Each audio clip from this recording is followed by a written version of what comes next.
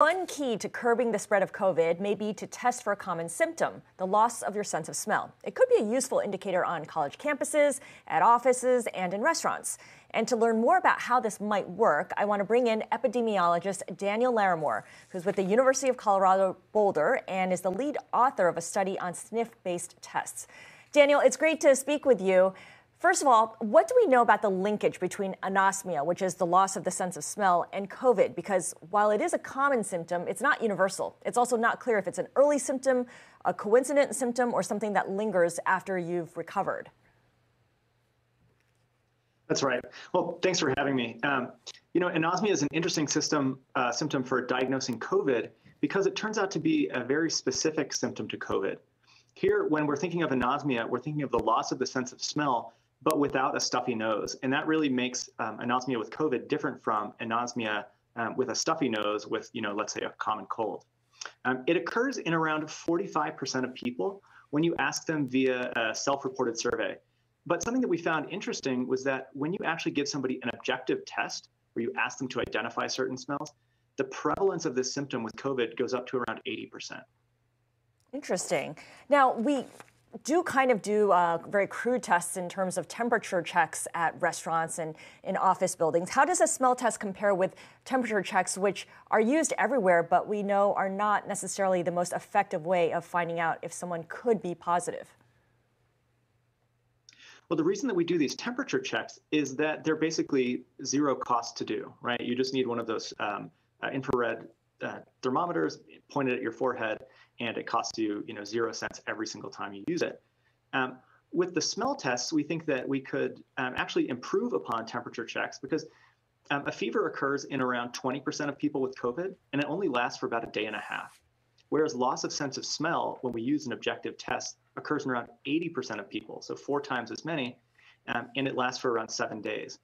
So the idea here is that given that we still don't have enough tests to catch cases of COVID before people go on to infect others, maybe we could use these cheap screening tools like looking for a loss of smell as a better way to give people information that they may have COVID before they even know it. You said that they're cheap screening tools. There are already some smell tests available. How do they work right now? How much do they cost? So typically these tests cost around 50 cents a piece, and they're really cheap because they're based on old technology, scratch-and-sniff. The form factor for a lot of these tests is something like a 3x5 index card. And on the index card, you'll find printed a number of smells, except you don't know what those smells are. So what you'll do is download an app, point it at a 2D barcode on that test card, and it'll pull up a multiple choice test. You scratch a panel and see whether or not you can identify, is this grape? Is this fireworks? Is this a banana scent? You say what you think the answer is, and at the end, the app will tell you what your grade was. It'll identify whether or not you should go get a follow-up COVID test because you may have lost your sense of smell without actually noticing it. Now, your school, University of Colorado, will actually be using a limited version of these scratch and sniff tests when the spring semester begins, I believe, middle of next month. How do you plan to use these smell tests with other measures to try to limit the spread of infection? Well, like many college campuses, CU Boulder is implementing a weekly PCR test to look for the actual virus itself.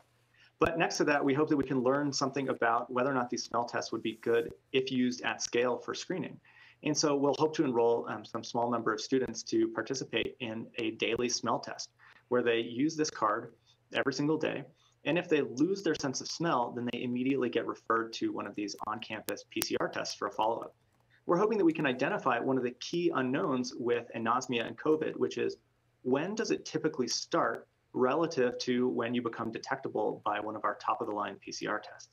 Once we know that information, we can really refine the models and make a recommendation as to whether or not these should be used at a much wider scale. And final question to you, Daniel. A smell test, of course, is just one of the many COVID topics that you've been doing research on, that you've been engaged in. What do you think is the question or questions or problem that you and the rest of the scientific community will be focused on in 6 months from now, in 1 year from now, hopefully when there is a vaccine that's more readily available, or I should say the community is more readily vaccinated?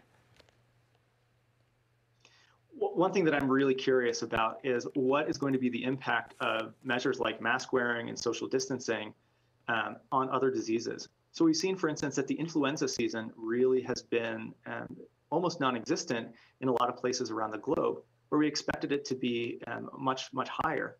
So, influenza is one example where we've seen a decrease in prevalence because of these mask wearing and social distancing measures.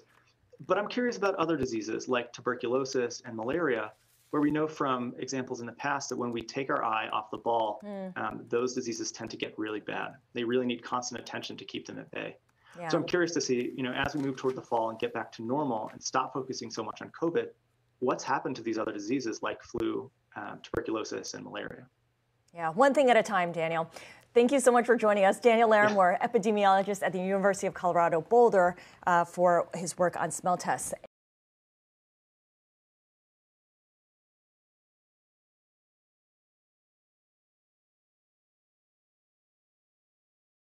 The biggest stories the moment they happen from around the globe. Subscribe to Bloomberg Quick Take now for insight in an instant.